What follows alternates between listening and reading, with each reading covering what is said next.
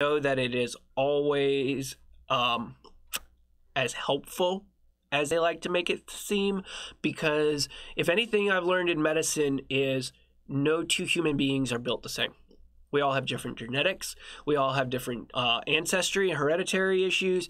And so we will respond to foods differently. This is why one person may be allergic to a food while another person is not allergic to it.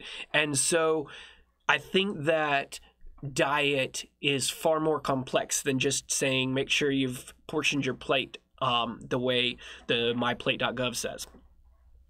I just think there's a lot more to it. So I don't want you to get overly concerned about that. And as far as your remembering the portions, what I think is important to remember is that we eat foods that are not processed, that we eat foods that are high in nutrients, which is a struggle, and that we eat adequate or reasonable portions of the various types of foods. I have definitely had my phases where all I ate was fast food because that's all I had access to and that's all I could get. And it's a thing. I understand. But we should try to be aware and make certain that if we are having to eat processed and less nutritious foods, that we are more or less complementing that with more nutritious options elsewhere.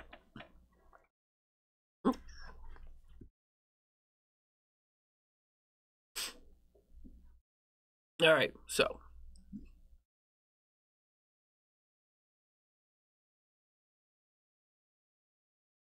I think we understand what oops, went too fast. I think we understand what a lot of these things are and what we're talking about here.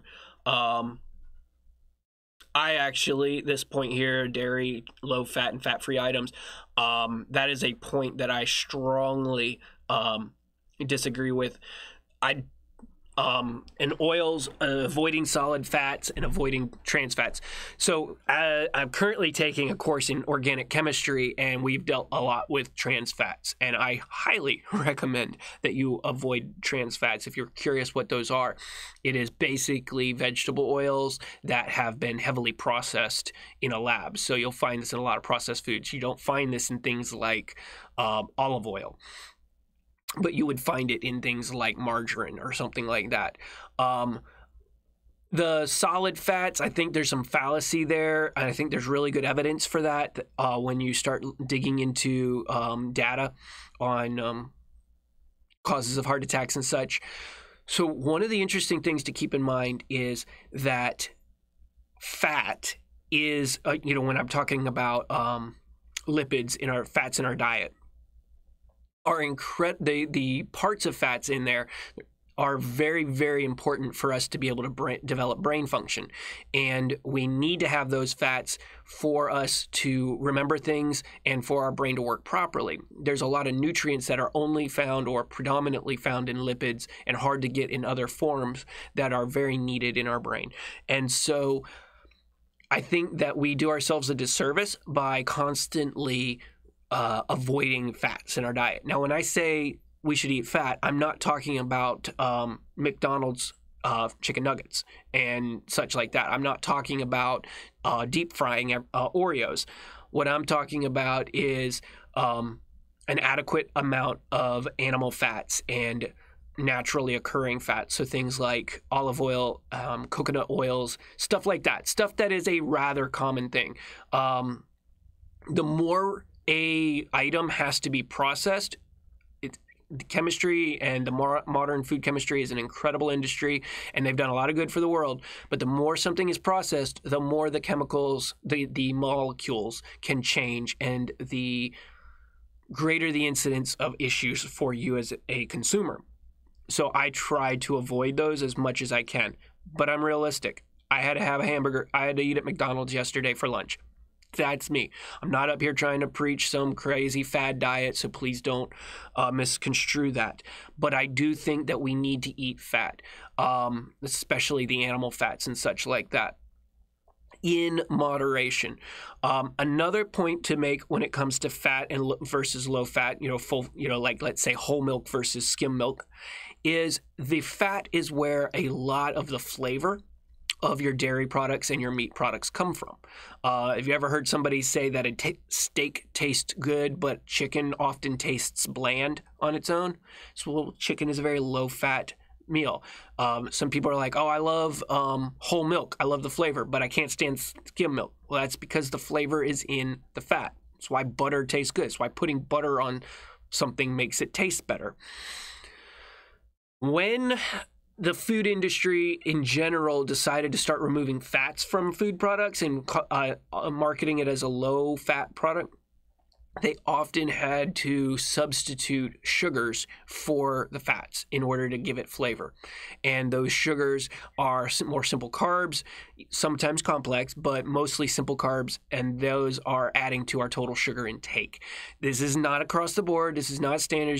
Just because it says low fat, it has to have high sugar. It's not the way it always works, but it is very common alternatives. So I would caution you to be, don't be overly concerned about it being a low-fat product. Obviously, any nutritional decisions that you make those with your doctor, or your nutritionist, but try to do a little bit more research on that. Don't necessarily jump on the mainstream bandwagons of, if you want to be healthy, you can't eat fat, because your brain needs fat. And here for the next few months, you're going to do a lot of learning. So I would encourage you to not shy away from whole milk, real butter, and common animal fats. Because I think that will help you a lot. One of the interesting points is people will talk about, and I learned this a few years ago doing a specific temporary type cleanse diet. I won't get into that. But what I learned was when you eat an appropriate caloric amount, all right? They say, oh, we're supposed to have so many calories per meal, blah, blah, blah. Okay, so I eat you eat that appropriate amount and you still feel hungry afterwards. Generally speaking, it's your brain, because your brain didn't get the adequate amount of fat that it needed. The general recommendation during the specific diet was, if you eat the quantity you're supposed to and then you are still feeling hungry, you needed to add more unprocessed fats into the diet in order to so you felt nourished, so that you got the nutrition you needed. So something to consider there, just anecdotal information that I learned over the years. Going the wrong direction. All right, so this is talking about prepared and processed foods, like those microwave dinners and things like that. There is a huge amount of sodium in those. And there is a concern with those. That's where you're going to have a lot of your trans fats or your other processed fats and things like that. So if you can stomach these, most of the time they taste pretty awful from my experience. Although I will say the protein bars and energy bars that they're now producing definitely have come a long way from the ones that we used to get back in the early 2000s and such, where they tasted like sawdust or cardboard. So they're definitely getting better. All right. Cool. We're going to bring water and so on and so forth.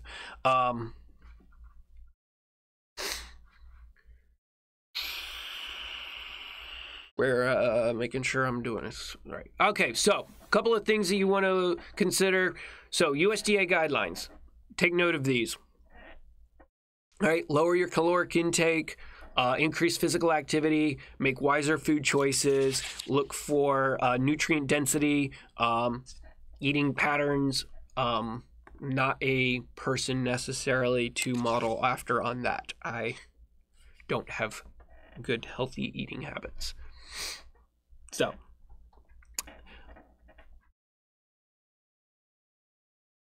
these are all smaller meals, is not necessarily super helpful unless you're going to do smaller meals more often, because for true long-term weight control, starving yourself is not the answer, because generally speaking, when you're stressing your body by essentially starving yourself through a super low caloric intake, your adrenal glands start secreting glucocorticoids, which are hormones that cause you to start storing additional body fat.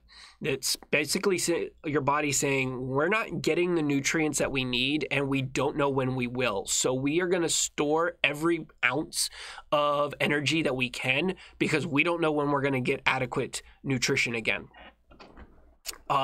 So while smaller meals are a good idea, make certain that you're doing those smaller more frequently, so that you maintain your metabolism and you keep things going, and that your body, your glucose levels know that they are predictable and reliable, and you're not spiking and falling and spiking and falling with your energy and your glucose quantities.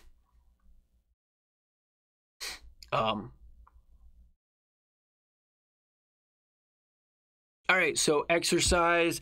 In general, it is recommended that adults engage in at least 30 minutes of moderate to vigorous physical activity every day. And this can even be walking, like fast walk or something like that. It's not just about getting your heart beating. It's not just about improving your cardiovascular endurance or anything like that. When we exercise, our muscles obviously are contracting and relaxing. Well, our muscles make up a huge part of our peripheral vasculature, our arms and legs. And that is where a lot of our lymph vessels are found, is through that tissue in the muscles. And unlike the circulatory system, where the heart pumps blood through the circulatory system, our lymph nodes, our lymph system does not have a pump. It is a passive system that is completely reliant on the movement of our muscle. Now, if you aren't familiar, we'll get into it later in patho, but I'll just mention it now. Our lymph system is essentially the return lines for our blood. Now, we think of the blood as a circuit, and that is correct. But remember, our blood is carrying nutrients, oxygen, and things like that to our cells. And the only way that it can get those nutrients into our cells is by the plasma of the blood leaving the bloodstream and entering this interstitial space around the cells and delivering that fluid. Well, that fluid would eventually cause us to swell up significantly if it stayed in there, because a lot of the bloodstream is a one-way trip. Blood leaves the vessels, but it is intended to not let a lot of fluid come back into the vessels. So instead of the fluid building up in our tissue, it's picked up by lymph vessels and carried to places called lymph nodes, as well as the spleen and some other organs. But the lymph nodes are the primary spot. And in the lymph nodes, we have a lot of white blood cells that kind of evaluate or work like guards to security guards on our bloodstream to make sure that the lymph fluid that's coming back into our bloodstream, or that's ultimately going to go back into our bloodstream, doesn't have infections in it, doesn't have bacteria in it, doesn't have cancer cells and things like that. And so most of our cancer is actually found in our lymph nodes, initially by our white blood cells. And that's where it's attacked, destroyed, and prevented from entering our system, and therefore prevented from spreading.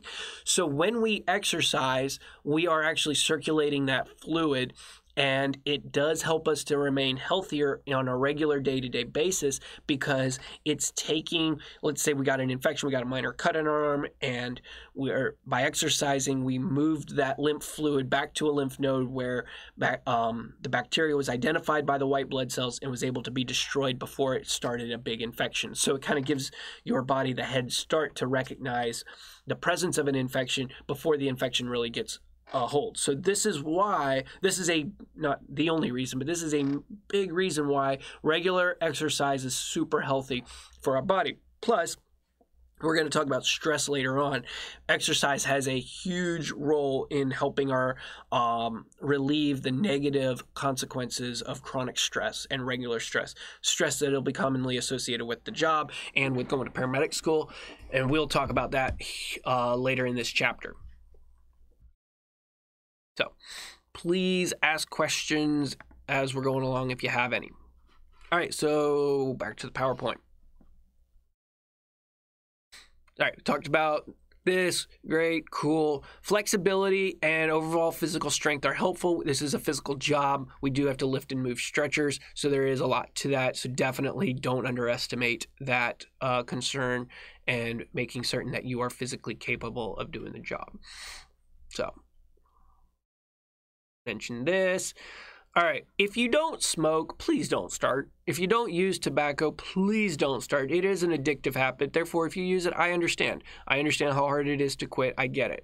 But if you don't, please don't. I don't understand why kids, and you know, I'm talking about like high schoolers and stuff today, with all the information that we have available, you know, why these kids start using tobacco products. I just don't get it. But a lot of people, I've had a lot of partners that were, you know, convinced that the use of tobacco would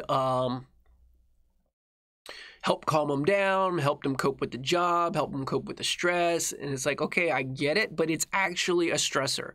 It in the initial phase of the early effects of nicotine is that it is a stressor, increases your heart rate and all that kind of stuff. So, yeah, it's just got a lot of negative outcome. So please try to get some help with that if you need to or you want to. I do want to go back one to exercise. If you have your textbook out, page 42. Under the exercise section, it's talking about maximum heart rate. And resting heart rate and target heart rates and such like that. This is a topic that gets brought up in your unit exam. I don't really know why it was chosen as a information that you needed to know, but I recommend that you practice that exercise and those math problems there, and just be familiar with what it takes to calculate your target heart rate. So in general, you take 220, you subtract your age in years. So I'm 36, so my maximum heart rate would be 184. Then I multiply this number by anywhere from, and this is where the literature varies, 0.5 to 0.8. I would recommend for the test using 0.7. So I would multiply 186 times 0.7, and I can't do that in the top of my head right now. So that would be 128.8, and that will add my resting heart rate to that, which I know to be 64. And it says that my target heart rate would be 192. And so, I messed up. I was supposed to subtract my resting heart rate from the number before. I multiplied that. Hey, let me try that again so I don't tell you wrong. So we'll say 220. I'll subtract my age in years, which is 36, which gives me 184. I'm going to subtract my resting heart rate, which is 64. I'll multiply that number by 0.7 and add my resting heart rate back, and that makes more sense. 148 would be my target heart rate, meaning if I'm trying to do cardiovascular exercise, if I'm trying to increase cardiovascular endurance, I want to keep my heart rate above 148 in order to effectively strengthen my cardiovascular. Now, the range 0.5 to 0.8, that is a range saying that at 0.5 being the lowest and 0.8 being the highest, that is your target heart rate range. So whereas I would say 148, it could be above or below that. Hey Brian, yes. Throw the whiteboard up with the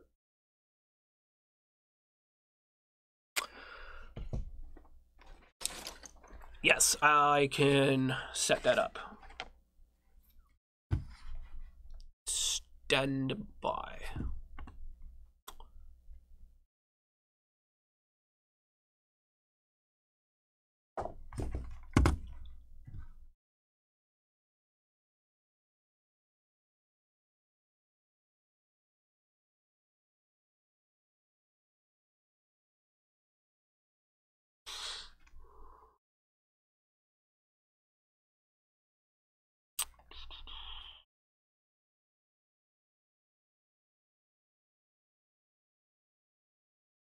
All right, so the way the formula works is you start with your 220 minus your age in years. So for me, that would be 36, which equals 184. Now I take that and take 184 and subtract my resting heart rate. So you have to know what your resting heart rate is. For me, I know that it's 64. This gives me 120. With this number, I now multiply it by 0.7. Now, the range is 0.5 to 0.8, but I'm going to use 0.7. And if I recall correctly, that should give me something like 84. With that, I add my resting heart rate back. And the reason we had to subtract it and then add it back is because of the 0.7 multiplication. And that gives me 148. So that is my heart rate, or my target heart rate. So first, 220 minus age. Then subtract resting heart rate. Then multiply by 0.5 to 0.8, and I'll just write it that way. 0.5 to 0.8. Add resting heart rate, and there you go. And that's how that would work.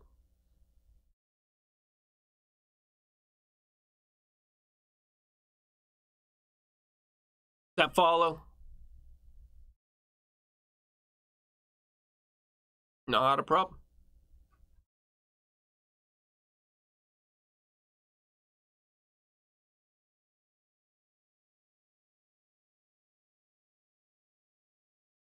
All right, any questions on that? I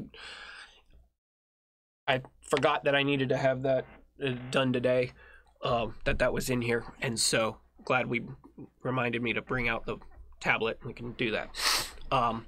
That is it. That is on the exam, and so I don't know why, but it is. All right, here we go.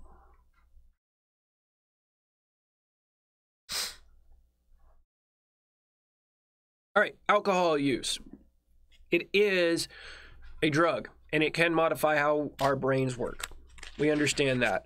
I am not a Lemonade Lucy or whatever, teetotaler or however you want to say it. I have no qualms about consuming alcohol. But from a personal standpoint, I know that I have a family tendency towards alcoholism. There are a number of alcoholics in my family. And that has been something I've always been concerned about or wanting to avoid. And as such, in this line of work, it can be very, very easy to fall into that trap of using alcohol as kind of a self-medication to treat the emotional stress that comes after a hard call or a hard shift or something along those lines. Again, I'm not talking about, or I have no issues with people drinking alcohol. I do it myself. I very intentionally avoid alcohol after having a hard shift or a hard call because I don't want to create that type of a habit. And it is something I would recommend that you consider.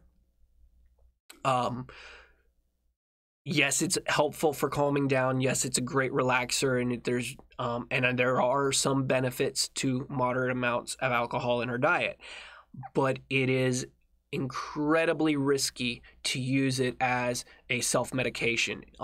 If you are struggling, if you're having a hard time handling this kind of stuff, where you're feeling like you want to drink away your feelings, I would encourage you to find a counselor or talk to your doctor about alternative treatments for that type of stress.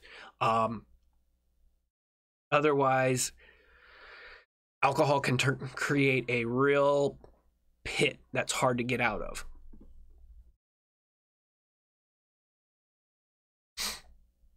Yeah, circadian rhythms. We're just going to skip this section because none of us know what that is anymore, right?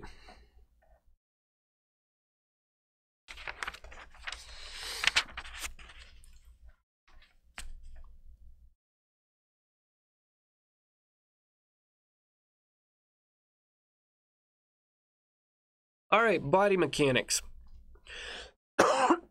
Excuse me. Sorry. Hope that didn't come in too loud. So, how to properly lift and move our patients, how to use our body to without hurting ourselves further. There are a few good points here I'll point out. Total number of body lifts you have to perform. How many times do we need to lift?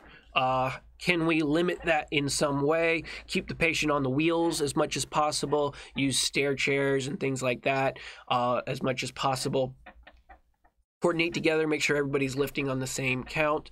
One of the points to remember, though, is make sure you've balanced your load. Not just your balancing the patient, but when you have multiple people lifting the same patient, make certain that you don't have all your strong people at one end. And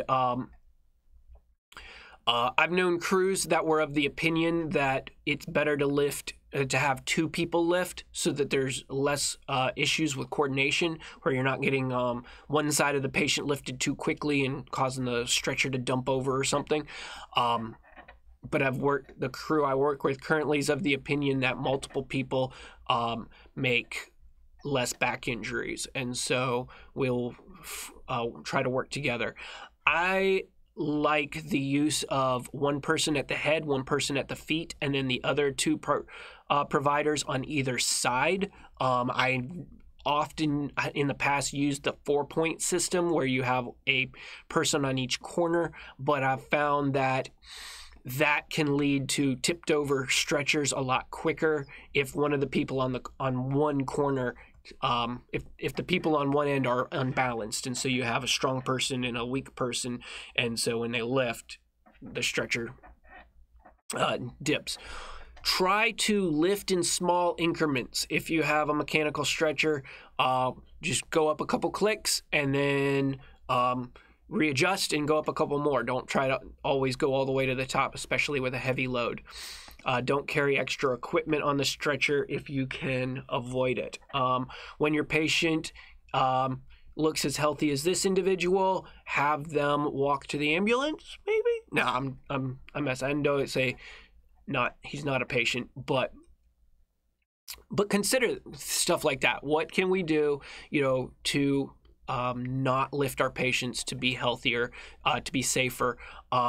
Patients who are complaining of chest pain, shortness of breath, who obviously have, chest pain and shortness of breath, should not be walked. They should, because that can exacerbate that situation for them. So avoid that. Don't hold your breath when you're lifting. And then obviously, as they're showing us, lift with your legs, keeping your back straight or as close to straight as you can. She's doing a really good job on the left, whereas honestly, the girl on the right does not have her butt down enough. She's bent way too much at the back or at the waist, and she's lifting more. She will be lifting too much with her back if she stands up. So things to keep in mind there. There's one example of 4-pointing a stretcher for heavy loads. All right, I think I hit the points that you need to know there. All right, mental well-being. All right, so when we are subjected to stress, our fight or flight takes over. This fight or flight or sympathetic nervous system is going to result in a large amount of glucose being flooded into our bloodstream and is intentional for us to be able to get through the stress. From an historic anthropologic reason, where did this response come from, or what is its purpose? This is kind of built on the idea that when you are under stress, when you are put under sudden emotional stress, it's because maybe like you're in the woods and a bear comes around the corner in front of you, and now you need to run, or you need to be ready to fight. And your body needs to be prepared to do that. So epinephrine is released, your eyes get bigger, your heart races, your breathing increases, you have a dump of glucose into your bloodstream in order to run the muscles and maintain. Blood is moved away from your GI tract and your into your muscles and such in order for this response. Well, this same fight or flight response can be activated with the stress of a call. It can also be activated through the chronic stress of just seeing multiple calls, or being on the road and not sleeping and things like that, or not getting adequate nutrition. And so this same type of response is going to be activated, resulting in the same epinephrine, norepinephrine, glucose, and such like that floating around in our system. And if we don't get adequate exercise, and if that stress response is not followed with physical activity that will consume the glucose and the epinephrine and use those hormones and nutrients available, then those nutrients are going to build up, and that's where we end up with a lot of the plaque in our bloodstream and in our blood vessels, leading to heart attacks. So be familiar with what is the fight or flight. I went through a whole bunch of those right there. Take note on that. And I'm going to see more about this here in a little bit, and when we talk about stress. But this is why regular physical activity for us is so important, because often the stress that is triggered does not, the nutrients released by the stress trigger do not get consumed, and so by exercising, we're able to remove those from our system.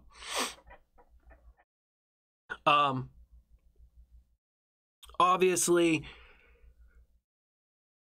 the goal is to remain calm during your situation. As professionals, as EMS providers, the intention is for us to bring calm into the chaos. So if we are getting anxious, if we are getting worked up, if we are not maintaining calm, we're not going to be able to maintain calm in the environment and can help control the environment. All right, so maintaining our emotional well-being monitored is not just as far as our emotional well-being for us. Yes, these are really good points in order to stay mentally healthy, but it's also, thought it had it in here. It also plays a role in recognizing the needs and the emotional well-being of our coworkers or of our partner. If your coworker is changing their attitude, changing in their behavior, it's a good idea to say something, to talk to them about it. Not condescend, not attack them, but hey, you seem stressed. Do you want to talk? Do you need help? Is there anything I can do? If somebody, in the same time, if somebody comes to you saying, hey, you seem to have changed, your attitude has changed, or your behavior has changed, take that as a warning sign, and be grateful for it. Act on it. If they're trying to help you, don't ignore them. Same with, you notice somebody else that needs help, try to reach out to them and see if you can help. This industry is plagued with mental health issues, and a lot of providers end up leaving the field because of not being able to cope appropriately with the emotional stresses. And suicide is a common issue as well. And I've had several students and coworkers commit suicide. So I'm familiar to a degree with this. And I think the way we treat each other and reaching out to help each other, it goes a long way for preventing that. All right. So moving on. This is definitely an individual topic here, but the text doesn't get into it too heavily. So, all right, well, here we are in starting year 2 of COVID, and we ought to have some concept for disease transmission and how that works. I think one of the most aggravating aspects a year ago when COVID first started coming out was the way a lot of people in our industry started acting like all of a sudden communicable diseases were a new thing. And they were like, oh, we got to protect ourselves against COVID and all that. And I'm like, yeah, like we haven't, like nobody cared about regular flu and how many people were out sick with flu every year, and how quickly and easily it was to transfer flu from a patient to us or from us to a patient and such. This is a thing that kind of ebbs and flows. Like, you know, sometimes we're really attentive and other times we're not so attentive. And we should maintain awareness for the potential of disease transmission all the time. And remember that disease transmission is not just a matter of did somebody cough on you, but did you touch something that somebody had coughed on? Was it in the dust in your environment or something along that you inhaled, something that was left there that you then contracted? Now, fortunately, most viruses do not travel that way, but bacterias are.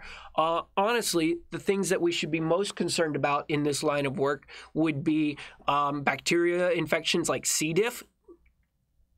Or there are viral infections, specifically hepatitis C. Hep C is, in a lot of senses, far more concerning than flu or AIDS or COVID or any of these other viruses, because it, as a virus, as a viron, the individual molecules of viron, viron, which is an individual virus structure, they are able to survive, and it's not alive, so it's not living or staying alive, but they can prevent denaturation or from being denatured, altered permanently.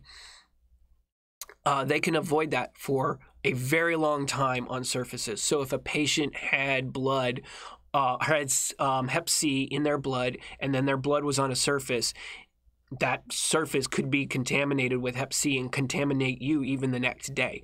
So, excuse me. Hep C is a big concern from that standpoint. Same with things like tuberculosis, C. diff, and staph infections, MRSA. These are all bacterial infections that would be also very concerning, because these bacteria will live on surfaces for quite a while. And C. diff is encapsulated. It protects itself from most cleaners, and so it can be very hard to clean and remove. That's why disinfecting and cleaning this truck is so important. All right, I think we understand a little bit about personal protective equipment. We will talk more specifically about them in other chapters, specifics when we're when it's a chapter that requires that material or that type of PPE. I don't like this picture. I have so many issues with what's going on here. I mean, let's first look at where the guy's got his mask. Cool, he's wearing a mask, not a bad idea, but it's not even covering his nose. He's got dick nose. Like, why? You know, cover your nose with the mask or it doesn't do you any good. He's wearing eyeglasses, regular eyeglasses. Those are not approved eye protective gear.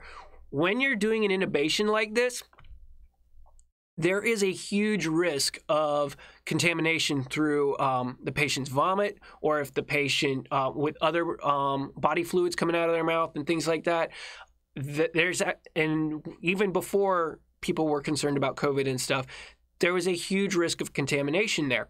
So regular eyeglasses are not sufficient for protecting your eyes. He should be wearing goggles of some form or some type of shield.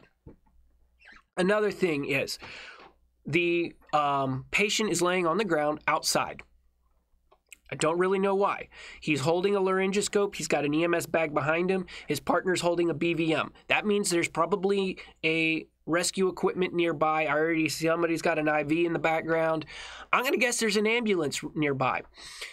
Your paramedic who's doing the intubation is on his knees. See how he's looking straight down into the eyes of the patient?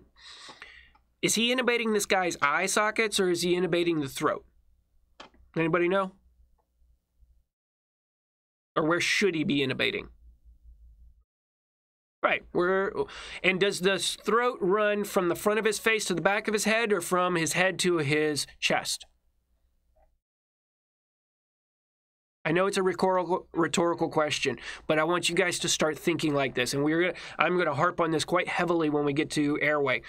But he is not going to be able to look down that patient's throat and see the larynx. An adult male's larynx is not behind their tongue.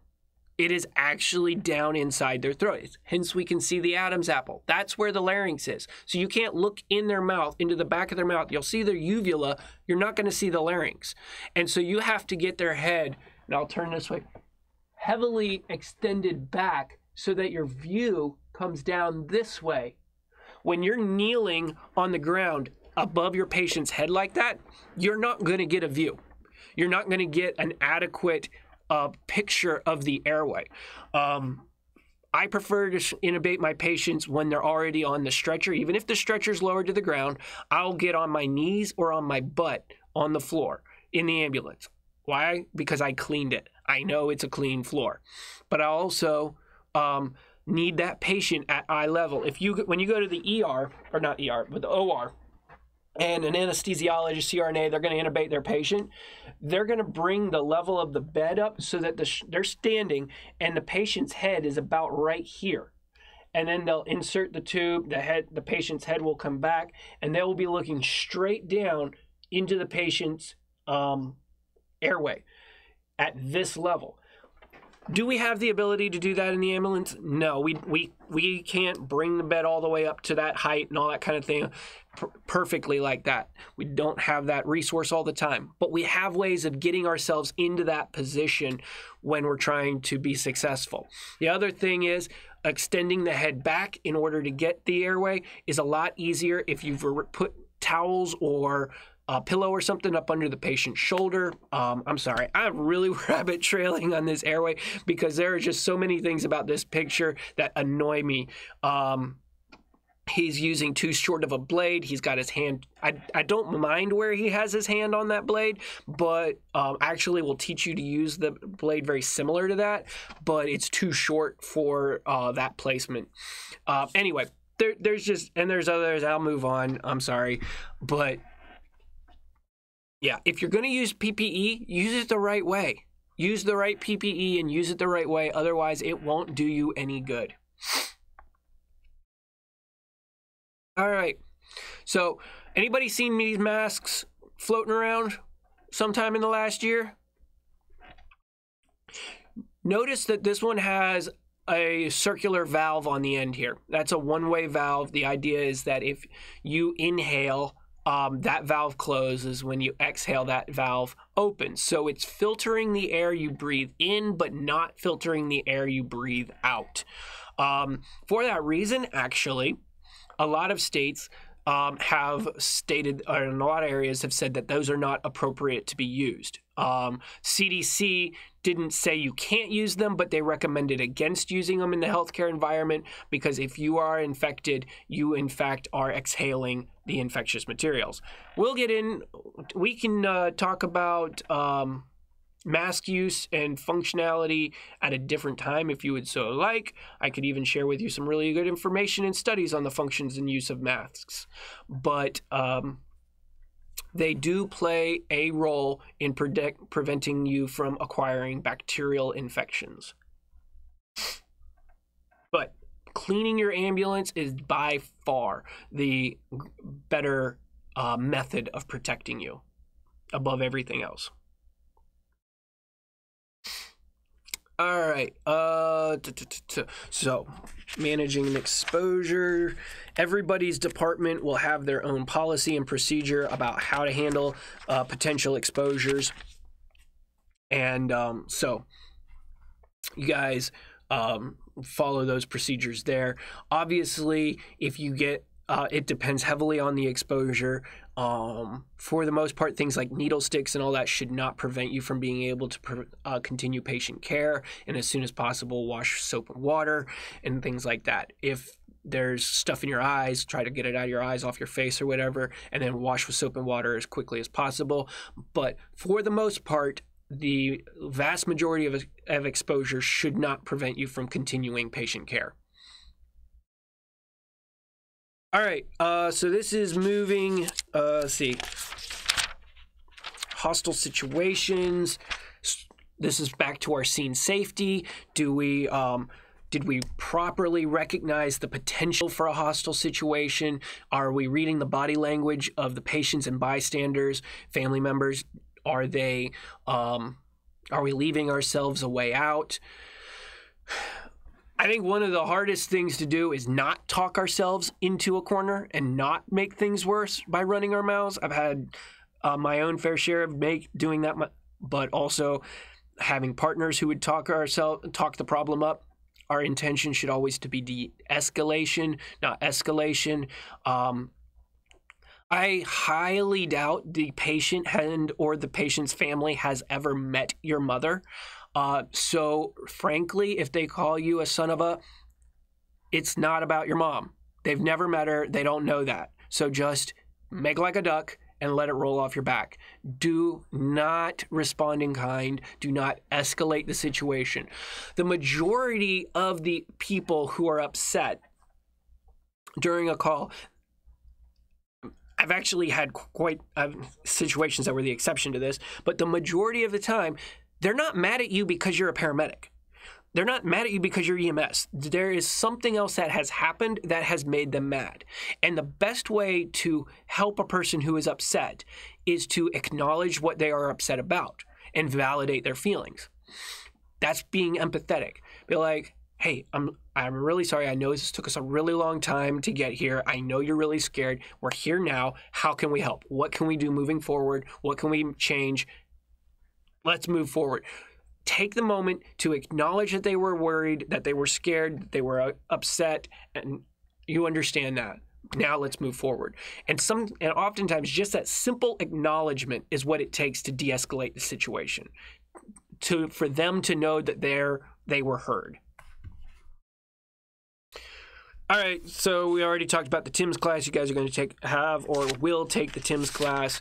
This is not intended to be how to handle traffic accidents. It's just knowing about the potential risks during traffic incidents. So this gets into the next section of the chapter on stress. We will have a bit more to talk about into this section. So what I want to do now, go ahead and take a quick break. We'll finish this chapter and probably chapter 3 after a quick break. We've been doing this for an hour, so